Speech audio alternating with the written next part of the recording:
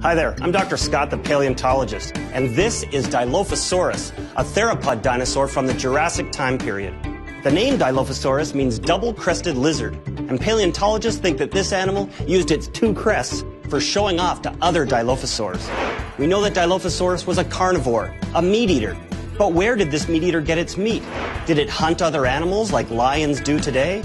Or was Dilophosaurus a scavenger, eating meat from animals that were already dead?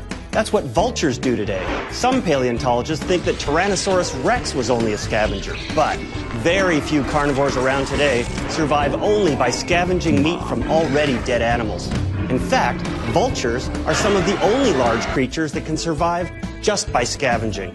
Instead, most carnivores are like lions. They get their meat from hunting and from scavenging. You might know this animal. It's a hyena. Many people think that hyenas are only scavengers, but it turns out that they're excellent hunters as well. Hyenas often hunt in groups, just like we think some dinosaurs did.